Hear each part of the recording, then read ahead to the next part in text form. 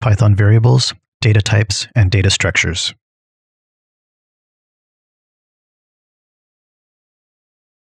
In this segment, I'm going to talk about variables, data types, and data structures. Before getting into too much detail, you should know where to look for Python documentation.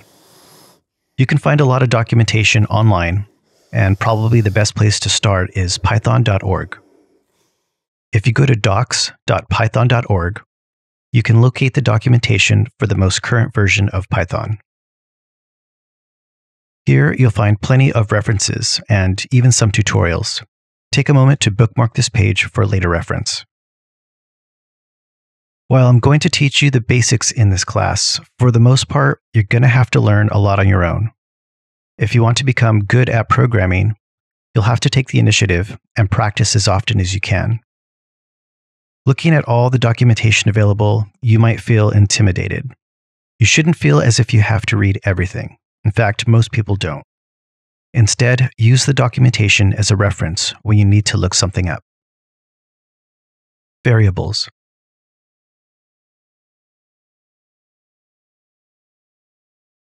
Variables in Python have several different data types.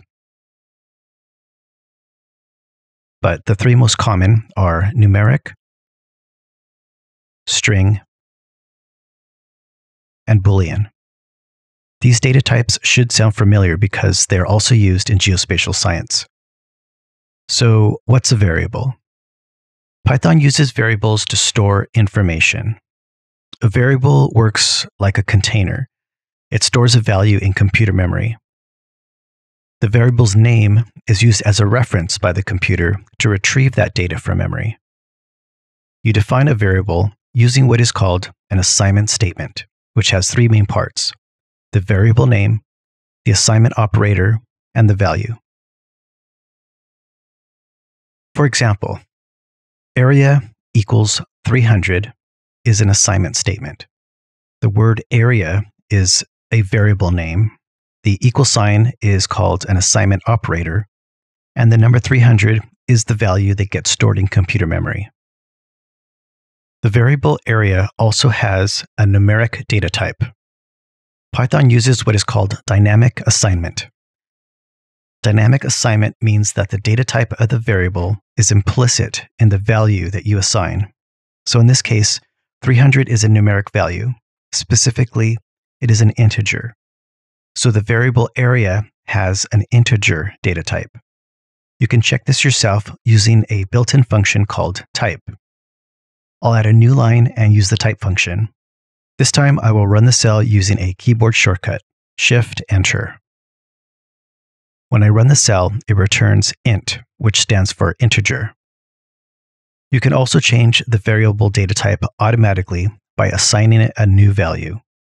So I'll change the number 300 to 300.0 and run the cell again. This time I get a float as the data type.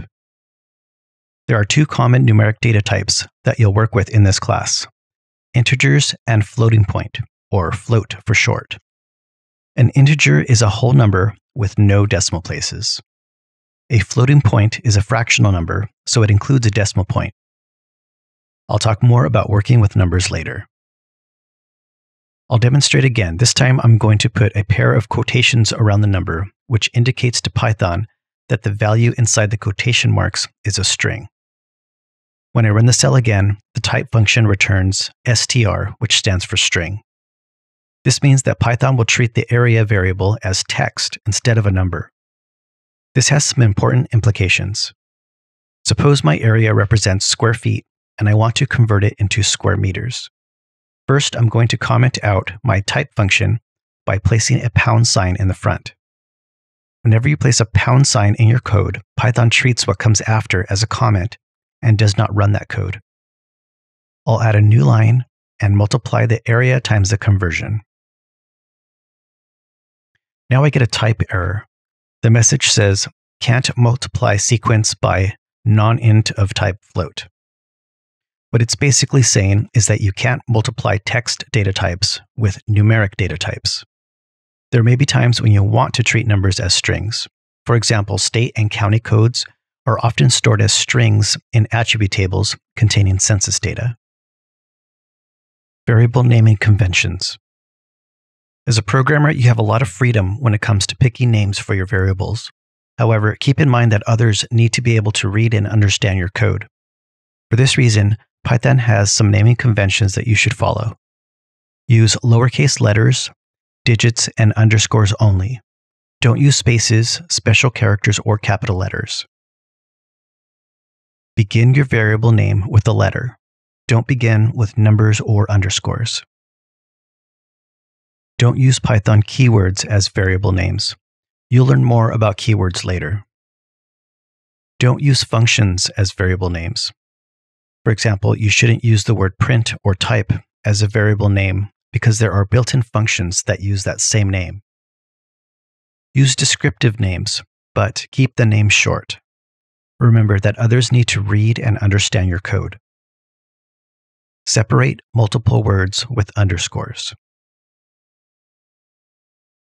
A good resource for learning about naming and formatting conventions is the PEP 8 Style Guide for Python Code. You can find this documentation at python.org/dev/pep/pep-0008. Eventually, you'll be expected to comply with all aspects of the style guide when you write longer scripts. For now, I'll try to mention specific style conventions as they relate to the topic at hand. Statements versus expressions. Earlier, I mentioned that you can define a variable using an assignment statement. This was only one kind of statement. In programming, a statement is a command or instruction for the computer to follow. For example, the code print hello world is a statement because you're telling the computer to print something to the screen.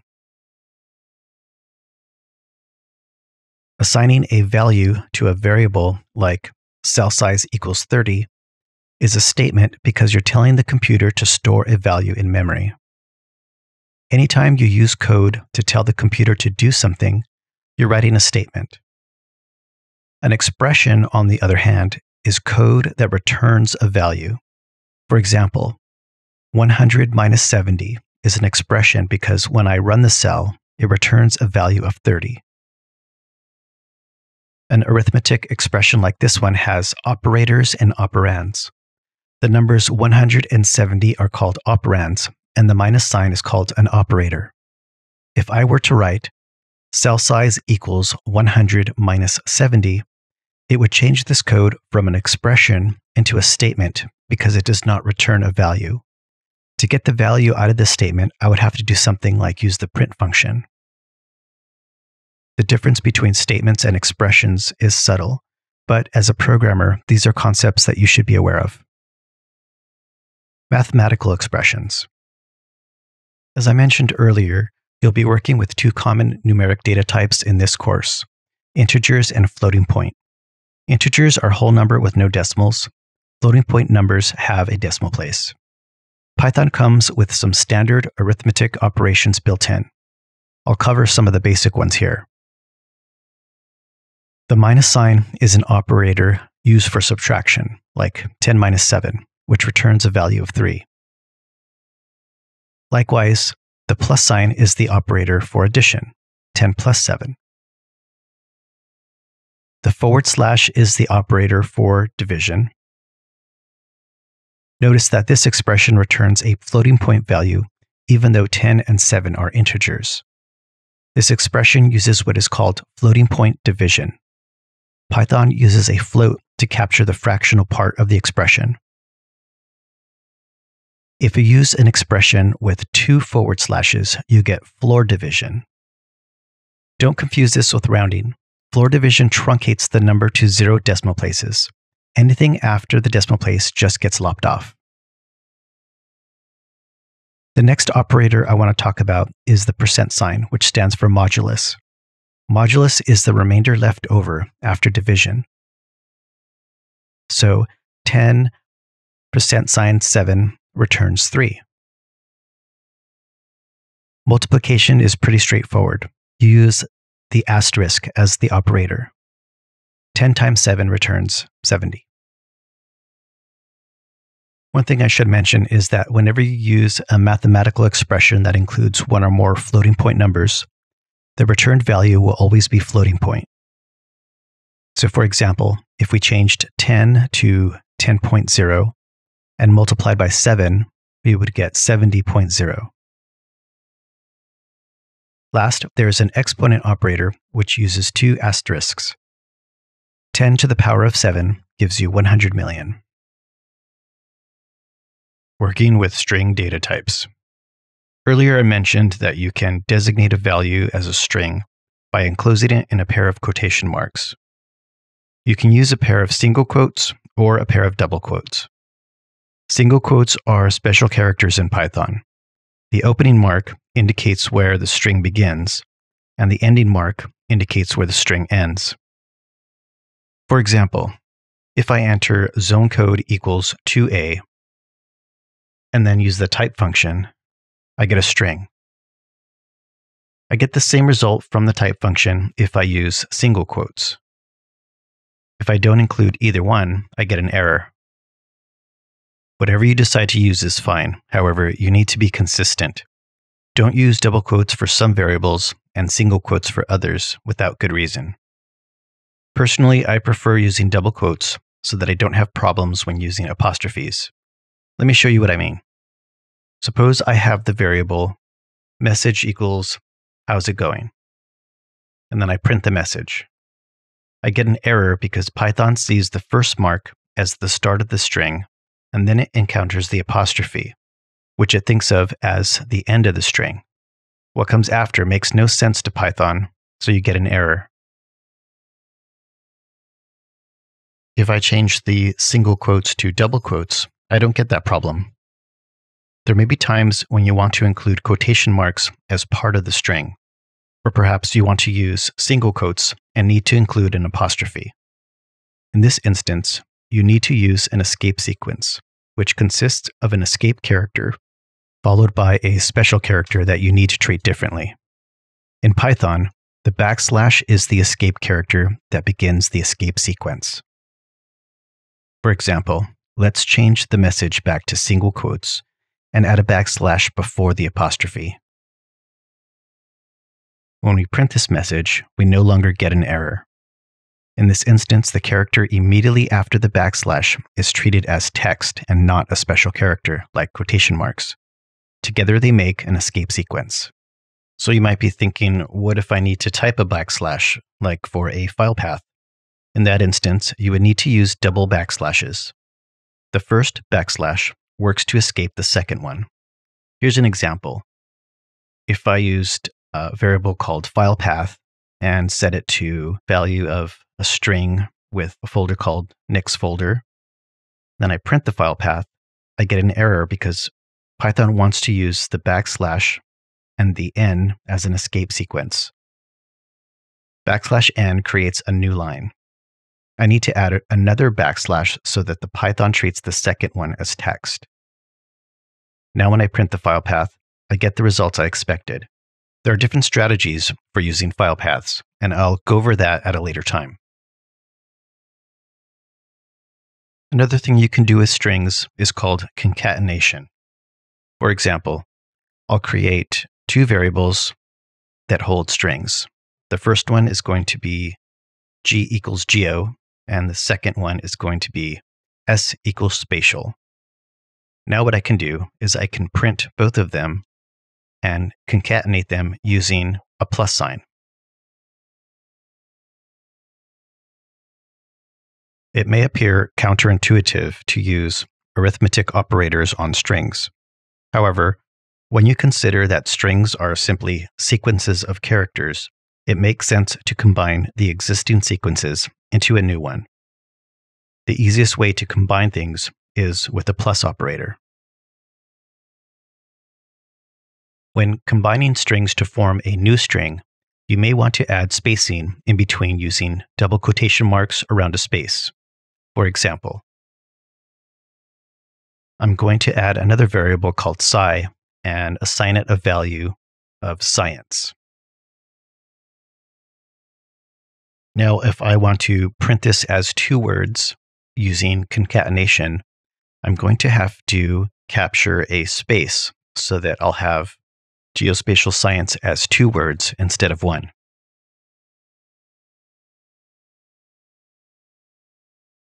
Strings can contain numeric characters.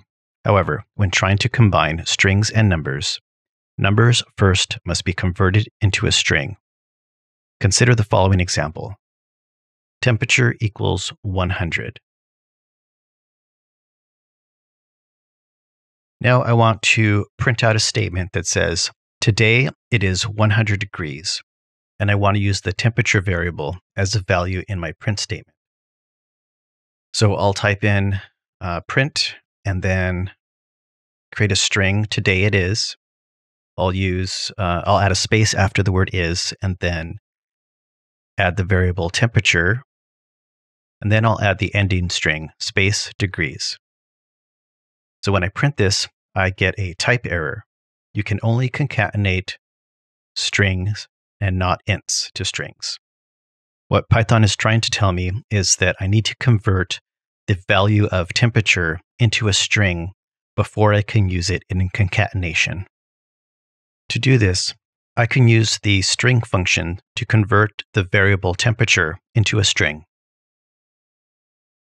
So now when I run the cell, it says today is 100 degrees. Converting the value of the variable from one type to another is known as casting. In terms of writing programs, string concatenation can become a bit cumbersome. A better alternative is to employ what's called string formatting, which provides a more flexible and robust approach to the use of strings. There are several approaches to string formatting. One of the most widely used techniques is the use of the format method. Its most basic usage is to insert a value into a string using a placeholder or a replacement field.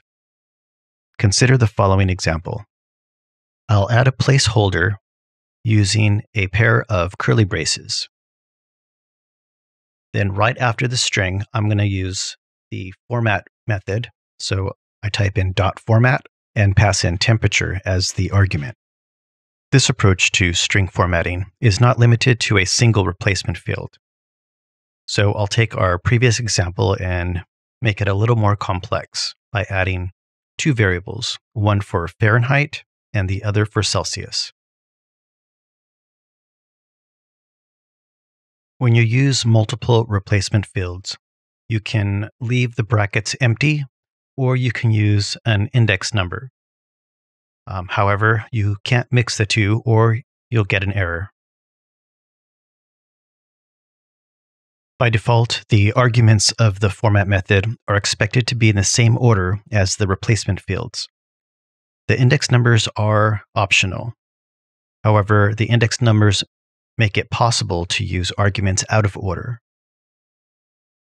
You also have a third option for formatting strings. You can use what is called an F string. So basically what you do is right before your opening quotation marks, you print the letter F. Then you continue with your opening quotation and your string, and then you can include the variables directly inside a pair of brackets. So I'll show you in this next example. Personally, I think the best option is using the F strings because they're concise, readable, and convenient. They're also fast and less prone to error. Boolean data types.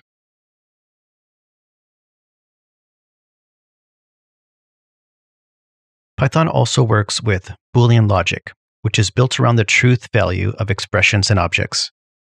Many expressions are evaluated in a Boolean context, which allows you to evaluate conditions, like whether they are true or false. And it decides how to proceed depending on the result of those conditions.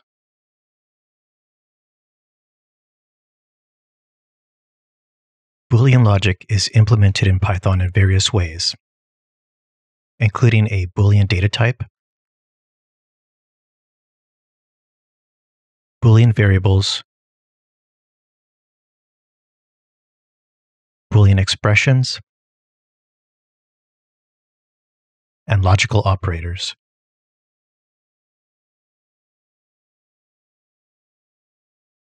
Python provides a Boolean data type, which can only have one of two values: true or false. For example, you can check to see whether a variable has a certain value or not, and the result can only be true or false. The following code assigns a number to a variable and then checks to see whether this number is bigger than another number. So I'll write cell size equals 30, and then I'll write the expression cell size greater than 10. And when I run the cell, I get true because 30 is greater than 10. A single equal sign is used for an assignment statement, whereas a double equal sign is used to check whether two objects have the same value. So for this next expression, I'll put cell size double equal sign 10, which is checking if cell size is equal to 10. And when I run the cell, I get false because the cell size is 30 and not 10. These two expressions use what is called comparison operators. So the comparison operators include the double equal sign, the not equal sign, the less than sign, the greater than sign, and a few others. You can also create variables with the Boolean data type. So I'll convert my expression into a variable using an assignment statement. Check equals cell size not equals 10. And then when I run the cell, it returns true. Next, I'll use the type function on the variable check just to verify that it's a Boolean data type. The Boolean values true and false are case sensitive. So you have to use an uppercase T and an uppercase F. So I'll show you an example. I'm going to assign the variable A to the value of true. Then I'll run the type function. Everything looks okay so far, and I get bool as the data type. Bool stands for Boolean. I'll try again, and this time I will use lowercase t. So that produces a name error. Name true is not defined. You also can't use quotations around the word true. If you do so, then you'll end up with a string.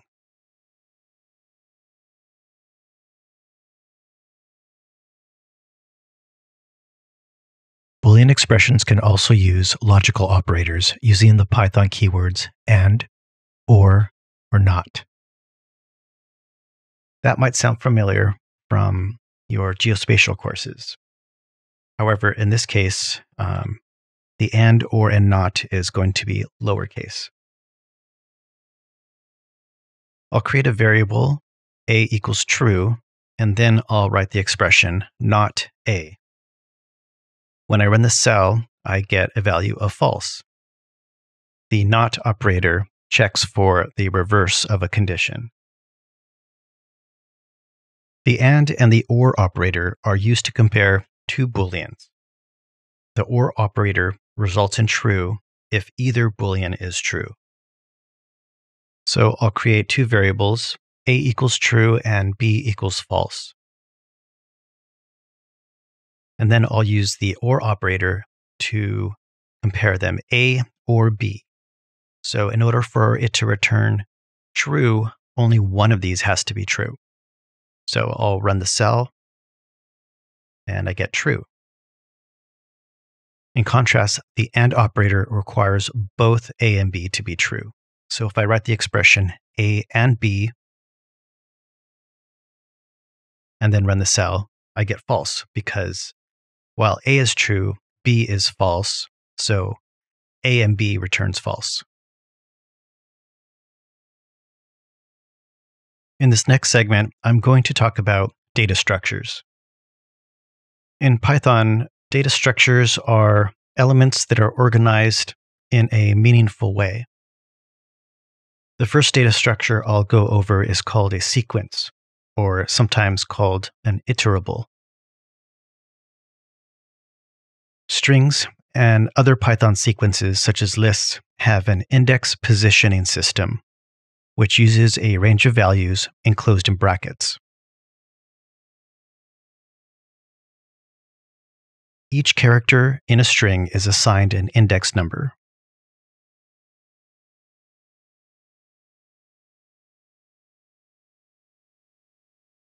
Python is a zero-based language, which means that the first character in a sequence starts with the index of 0. Spaces are counted like any other character. Consider the following string. City name equals Los Angeles. To start, I'll use the length function to get the length of the city name. When I run the cell, I get 11, which means there are 11 characters in my string city name. That includes the space in between the word Los and Angeles. Each of the letters, and including the space, has an index number. So L will have an index number of 0, O will have an index number of 1, S will have an index number of 2, the blank space has an index number of 3, and so on. So you can use the print function to call a specific letter in a string by using the index number. So I'll type in print city name, and then in brackets, I'll type in 0. And when I run the cell, I get L, because L is the first character in the string and has an index of 0. I'll try again, and this time I'll change the index to 1, which should return O. And then I'll demonstrate again by changing it to 2, which should return S. You can also use negative numbers as indexes. So negative numbers wrap around the string and start from the end. So 0 is still the first character in the string, but -1 is going to return the last character in the string. So I'll print city name -1, and I get S from the end of the word Angeles. Using negative numbers can be useful because you can get the last item without knowing the exact count. Obtaining an individual character from a string is called indexing. So for any given string, you can point to a specific character using 2 different index numbers, a positive index on the basis of forward indexing and a negative index on the basis of reverse indexing. You can also slice strings into smaller strings. Slicing uses 2 indices separated by a colon.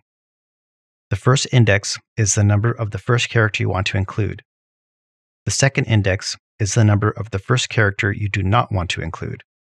For example, the following code slices the variable city name starting with the 5th index and up to but not including the 10th index. So when I run the cell, I get NGELE. I'll change the 5 to a 4 so that now I get ANGELE, because the letter A in Angeles has an index number of 4. So if I wanted to slice out the word angel from Los Angeles, I'll have to use a 9 because the L in angel is the 8th character. And to capture that, I'll have to go 1 number higher. Leaving out one of the indices means that you are not putting a limit on the range. For example, the following code returns a string consisting of the characters starting with the index number 4, up to and including the highest index number or the last character. On the other hand, the following code returns a string consisting of the characters starting with the lowest index number, which is 0, and up to but not including index number 3.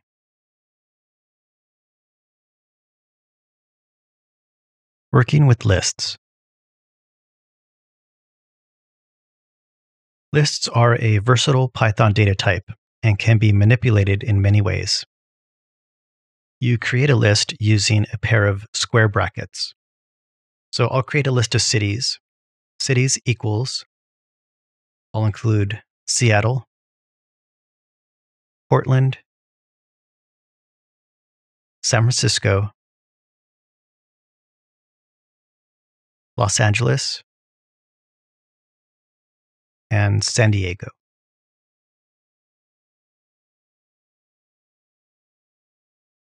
Then I'll print my list.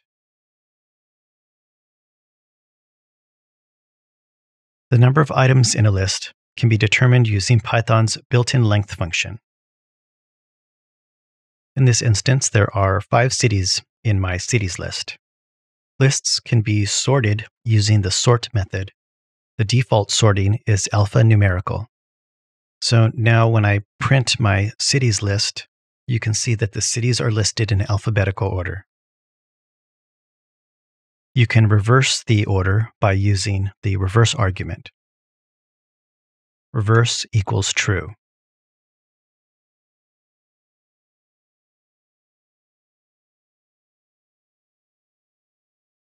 Just be sure to spell reverse correctly. So now the list of cities is in reverse alphabetical order. Lists in Python are sequences, just like strings. Therefore, just like strings, Python lists are indexed, starting with the index of 0. For example, I can grab the second item in the list by typing in the cities variable and then a 1 enclosed in square brackets. So in this case, I get San Francisco because San Francisco is the second item on the list. I'll try again using a -1. -1 returns the last item on the list, which is Los Angeles. If I wanted to get the second from the last item on the list, I'll enter a -2.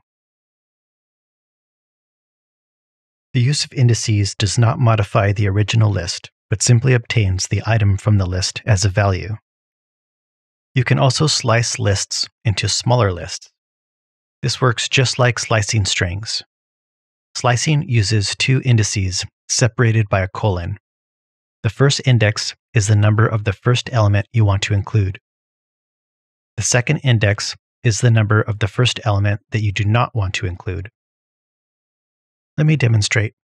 I'll slice cities using an index of 2 and 4. So it should include the third item in the list, and it should not include the fourth item in the list, but everything in between. Whenever you slice a list, it returns a new list. You can see here that the output is surrounded by brackets, which indicates that the output is a list. I'll create a list with only one value in it, state equals California. So now when I use a single index number, it returns the value of a single item, in this case, a string.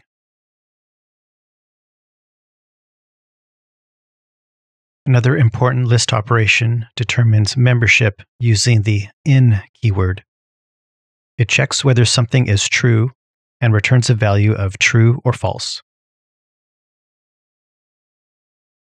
So in this example, I'm going to check to see if New York is in my cities list. So I'll type in New York in cities, and when I run the cell, I get false.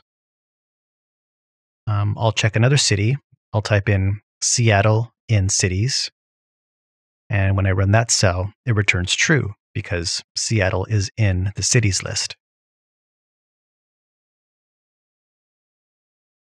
I'm going to print the cities list again so that we can check the contents and compare the original to what I'm about to do next. Elements in a list can be deleted using the delete statement. So if I type in DEL, which stands for delete, and then cities 3, the 3 index indicates that the 4th city in the list is going to get deleted. So in this case, the 4th city is Portland. So I'll run that, and now when I print the cities list, you can see that Portland is no longer in the list.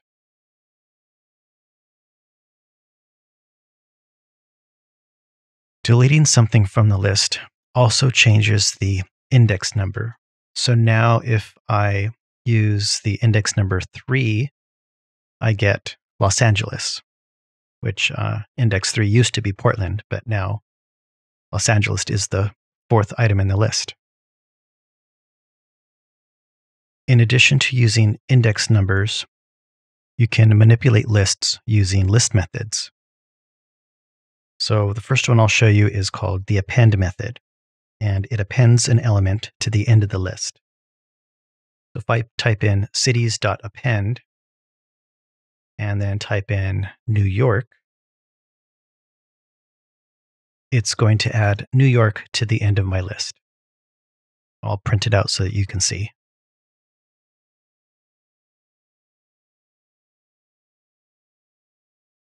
The count method determines the number of times an element occurs in a list. So, for example, I'll create a new list of numbers where I'll have some numbers that repeat. Then I'll use the count method to see how many times 1 appears in the list. And I get an output of 3, because 1 appears 3 times in my list.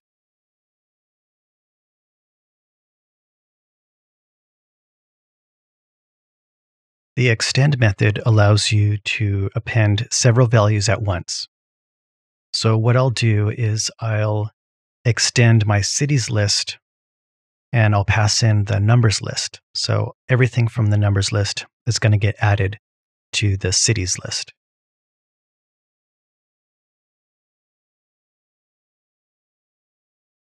The index method finds the index of the first occurrence of a value.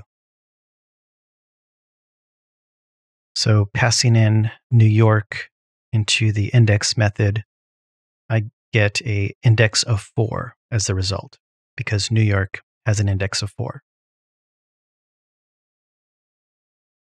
If I had New York more than one time in the list, like let's say I had New York at the end, the cities.index New York would still return 4 because it only returns the first instance of whatever you're trying to find.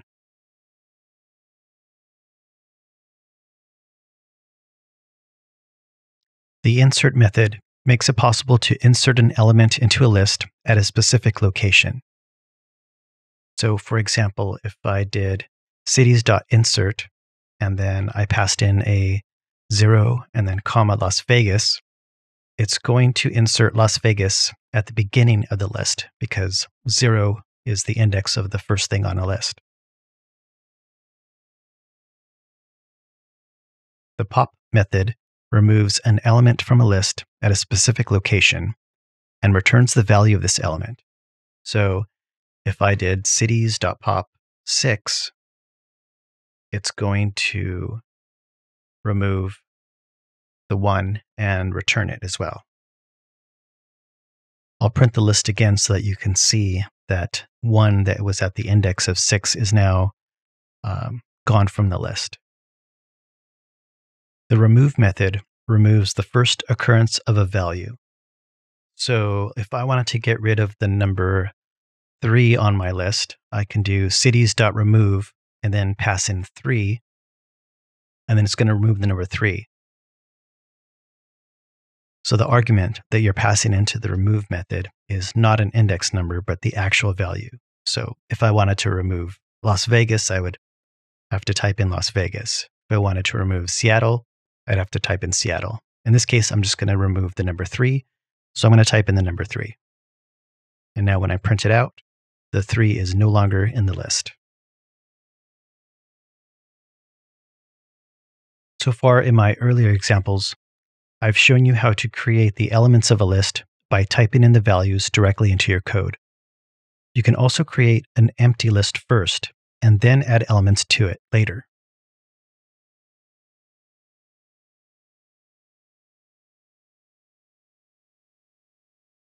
So for example, I'll create a list of counties, but I'll leave it empty. And then afterwards, I'll add a value.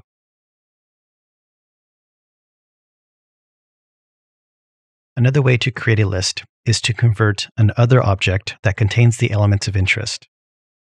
This other object must be an iterable. Sequences are examples of iterables, which includes strings, lists, and tuples.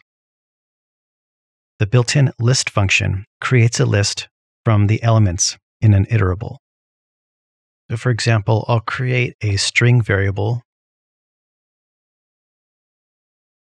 road equals Colorado Boulevard. Then I'll make a road list, and then I'll use the list function and use the road variable as the argument. So now when I print road list, it converts every element of the string into a list element. So basically, the list function creates a list that consists of every character in the string. One limitation is that you can't convert a number into a list. So for example, I'll create a variable called length, and I'll set the value to 1000.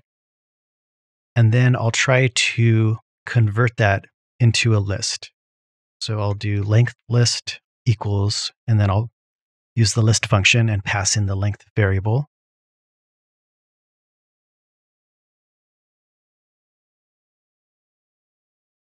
And now when I print it, I get a type error. Int object is not iterable. That means numbers are not sequences, therefore you cannot convert them into lists.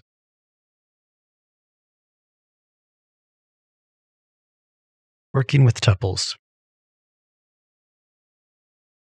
Lists are common in Python, and you'll often use lists when writing geoprocessing scripts, including lists of projects, maps, layers, feature classes, fields, and more.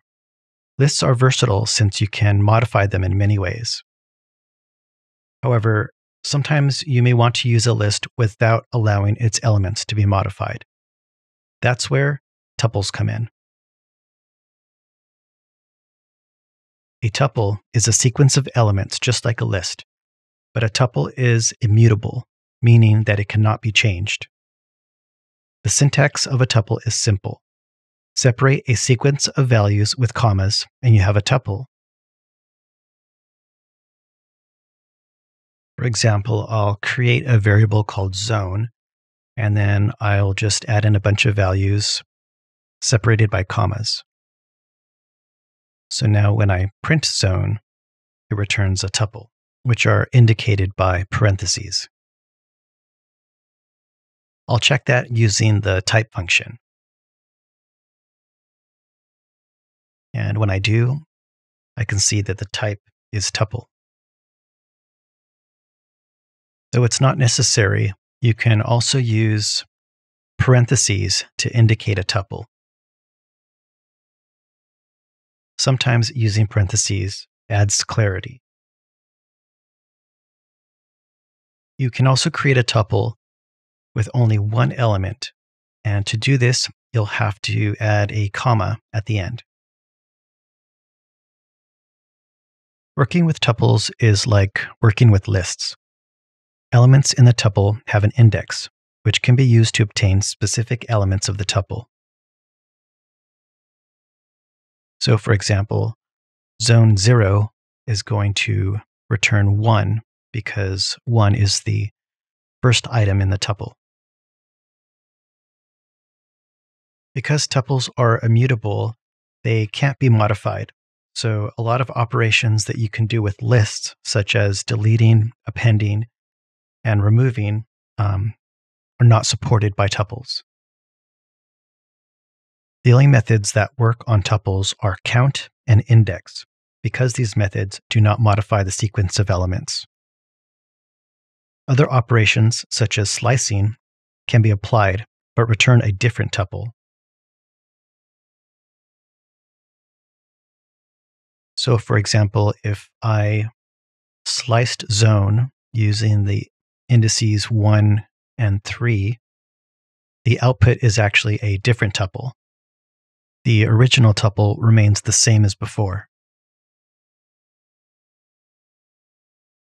The built-in tuple function converts an iterable into a tuple. So, for example, I'll create a list of states for California, Washington, and Oregon.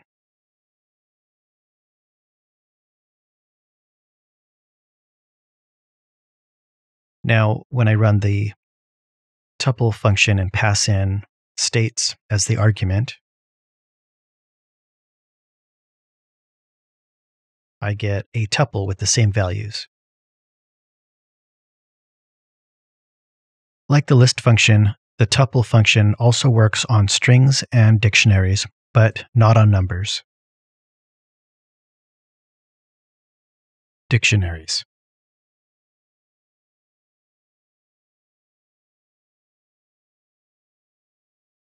There may be times when you want to map a key with a value. For example, suppose you had a list of states and a list of state capitals, and you wanted to be able to use either the capital name or the state name to call the other. So you might try something like this. First, I'll create a list of a few capitals.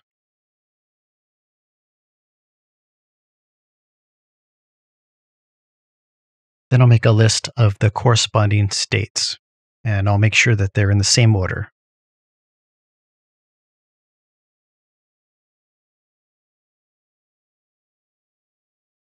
So, for example, the index for Olympia is 0, and the index for Washington is also 0.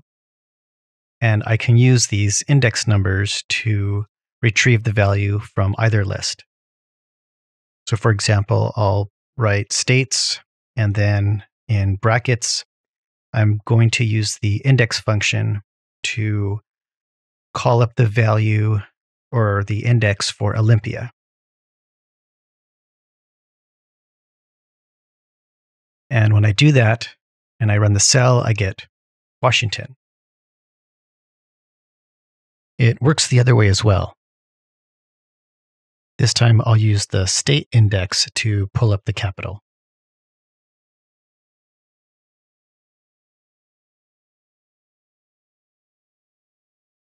And Carson City is not a state. I'll go ahead and fix that.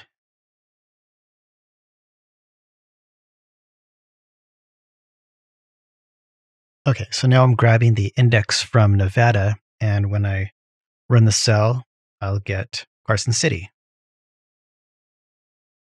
So you can imagine that trying to establish a relationship between these two lists is prone to error and really cumbersome. If you make any edits to either list, then the index numbers no longer apply. So we have another data type that does this a lot better, and it's called a dictionary.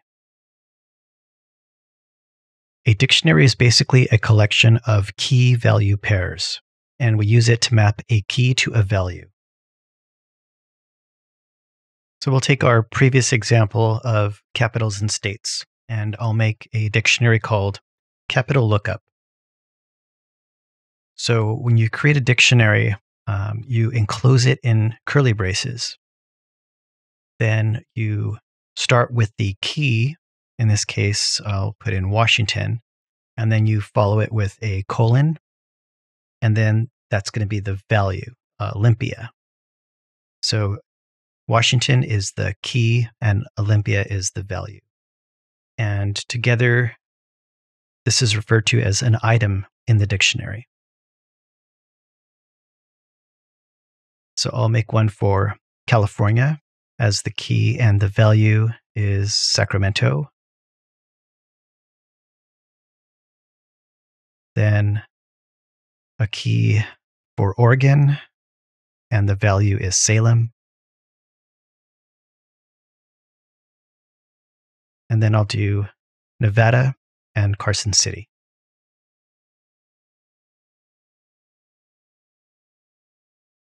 So now when I want to use a state to look up the capital, I can just type in my variable and then the key inside a pair of brackets. And when I run the cell, I get Salem.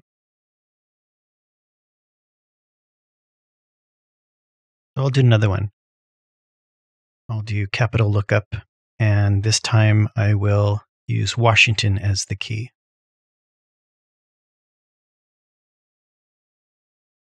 And I got an error. So this is a good example of how Python is case sensitive. So my lookup was, I used a capital L instead of a lowercase l. Okay, I'll fix that, and I get Olympia.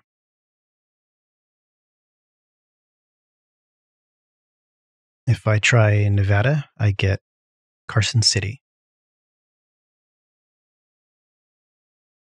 The order in which the items are created in the dictionary do not matter. The dictionary can be modified, and if the pairs of keys and their corresponding values are intact, the dictionary will continue to function. Keep in mind when creating the dictionary that the keys must be unique, but the values don't have to be. For example, I'm going to add Massachusetts to our dictionary. So to do that, I'm going to do the name of the variable, capital lookup. Then inside brackets, I'll type in the key, which is going to be Massachusetts. And then I'm going to assign it the value. So it's going to be equal to Salem. Okay, so at this point, I should have two keys with the same value. Massachusetts has the value of Salem, and so does Oregon. By the way, Salem is not the capital of Massachusetts. So if I wanted to correct that, I can just create another assignment statement. Capital lookup Massachusetts is equal to Boston. And I'll just test that out to confirm the change. You can also delete items in a dictionary. So I can use the delete keyword, DEL, capital lookup, and then pass in Massachusetts. Now when I print the dictionary, Massachusetts is not in there. Dictionaries come with several methods built in. So you have the keys method, which returns a view object that displays a list of all the keys in a dictionary.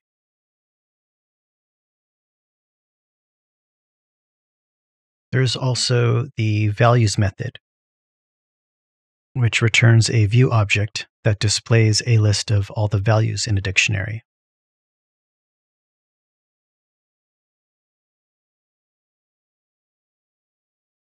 And finally, there's the items method, which returns a view object that displays a list of all the items in a dictionary.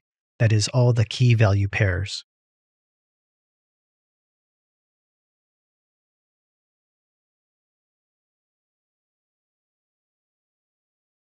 Dictionaries and lists have several characteristics in common.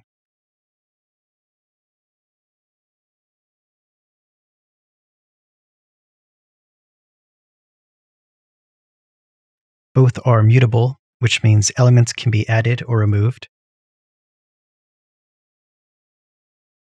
Both can be nested, which means that a list can contain a list can contain a dictionary can contain a list, and so on. Lists and dictionaries are different, however, in how elements are accessed. List elements are accessed by their position in the list. whereas dictionary elements are accessed by their key. In addition, lists are considered sequences, and the elements are sorted on the basis of how the list was created. Dictionaries are not sequences, and the elements are not ordered.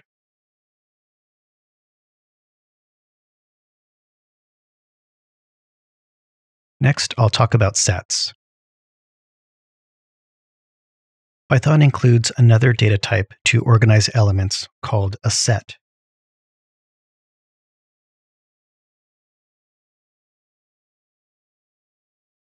A set is an unordered collection of elements without duplicates.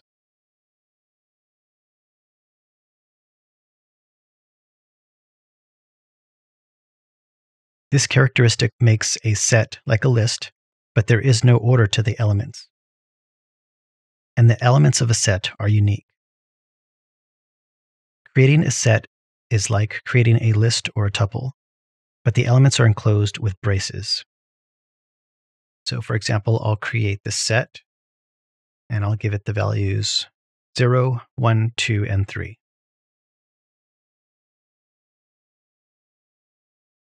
If you create a set with duplicates, the duplicates are automatically removed. So I'll go ahead and demonstrate that. I'll make set 2, and I will give it the values 1, 1, and 1. So now when I print set 2, it only returns one value, a single 1. Elements of a set must be immutable, which includes integers, floats, strings, and tuples. A set can also be created by converting a list or tuple using the set function. For example, I'll create a list of 3 letters, and then I'll use the set function on the list. As you can see, when I print it, the set does not maintain the order that I used for my list. When working with strings and sets, there are some distinctions that you have to be aware of. So in this first example, I'll create set 3, and I'm going to set that equal to the word geographic. So the word or the string geographic is one item in the set. However, if I use the set function and I pass in a variable that has the same value, then you'll see that I get a different result. When you use the set function, every unique character becomes an element of the set. It's possible to create an empty set, but empty curly braces are interpreted as an empty dictionary. So the only way to create an empty set is to use the set function. So here I'll create a variable new set, and I'll have that equal to the set function with nothing in it. And when I check the type, it comes out as set. One of the strengths of sets is they can be easily manipulated using various operators. So what I'll do is I'll create 2 sets with some random numbers, and only a few numbers will be the same in both sets. So now I can use the union operator, which creates a set that consists of all the elements of either set. And notice there's no duplicates. I can also get the intersection of the 2 sets using the ampersand as the intersect operator. So as you can see, this returns only the numbers that exist in both sets. I can also get the difference between 2 sets using the minus sign. So in this instance, it's going to subtract all the numbers from set 4 that exist in set 5. A set is mutable just like a list and can be modified using the same type of methods, including add, pop, remove, and update. However, a set does not support indexing because the elements of a set are not ordered. Don't forget to subscribe to this channel for more videos and tutorials related to geospatial science.